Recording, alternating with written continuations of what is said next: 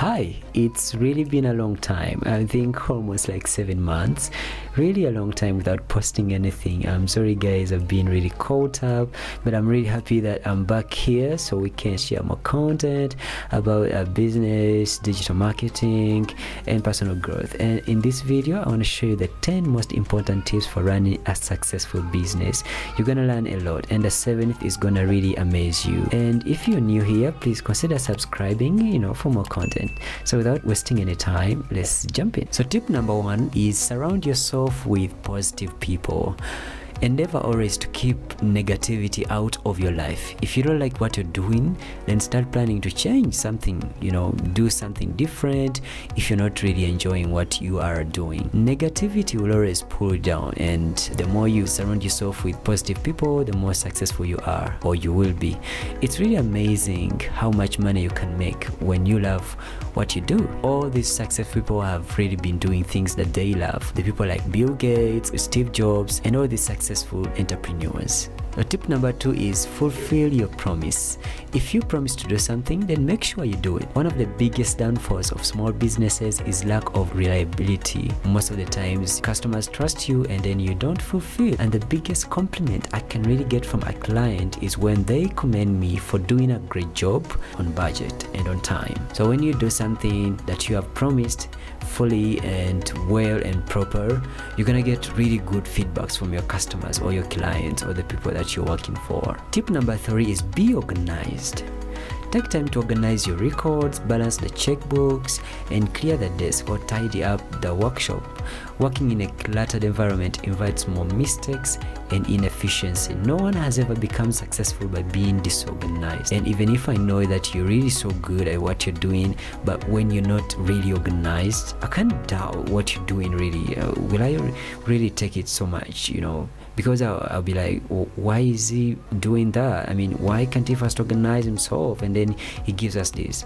Even if you're could be like in a foods business and you're not really organized, it's gonna cost you a lot of money. It's gonna cost you a lot of mistakes, which may really come into poisoning and other risks to the food industry.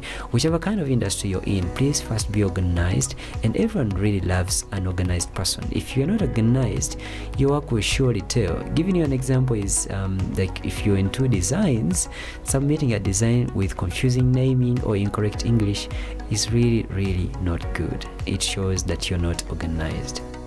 Tip number 3 is take pride in your appearance. Iron that suit, those overalls, tidy up the office, and put some flowers in the waiting room. People always notice a good thing, a beautiful thing. And if you look good, well, your business will really benefit. It's always good to find ways of how you can beautify your work environment to really give you this kind of attraction, a natural attraction, and you'll be like, yeah, I'm going to work, and you really be so much excited every time that you get into your boots and get into your car or whichever kind of means that you use for transport to your job, and you're like, yeah, I'm really at work. If you're working at home, it's okay, just keep your table really organized. Find a way of putting, could be some flowers or something. You feel that urge to work more, so take pride in your appearance. Tip number 5 is compliment people sincerely. Compliment your family, your staff, your customers. If you haven't got anything nice to say to them, just tell them you like them. Just tell them you like the way they talk.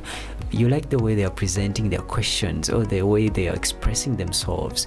They really feel so good, and you build this kind of a connection between you and your customers or your staff. If you really want to run a successful business, it's a great tip, right? Thanking people, complimenting people only make you a better leader, and to really force people that you're working with to see some value in you and see some force that keeps them working in love and in passion of what they're doing. Tip number 6 is treat everyone that walks in the door as a potential customer. Even if someone is just trying to sell you something, one day they may come back to you looking for something to buy.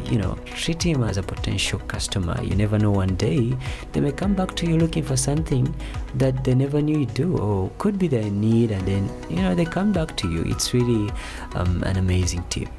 Tip number 7 is don't worry about lack of money. Money can never be enough. So worrying about how a bill is gonna get paid will not make it get paid faster. Spend more time in implementing simple marketing ideas and figuring out how to get more customers in the door, instead of worrying about the water bills, the power bills, worrying about the taxes and things like that. Just concentrate more on developing the business than looking at the bad side of what you're needing in the business or lacking or need to fuel up. It's really a great tip. It has really helped me to focus more on the business. Otherwise I would have given up and looked at all the things I'm really missing, and I'm like, oh my god, these people already in the industry have gotten all these things, so what am I even doing? What am I doing in this industry? I should first get all this stuff so that I can move on with this industry. But I tell you, you just have to keep going and appreciate what you have as you work more and harder to get what you don't. Never worry about lack of money. Tip number 8 is be open to new and innovative ideas. If you find yourself saying the dreaded words, that's the way we've been, that's the way we've always been doing it, and that's the way we're gonna keep doing it. Perhaps you're not as flexible and as open as you could be.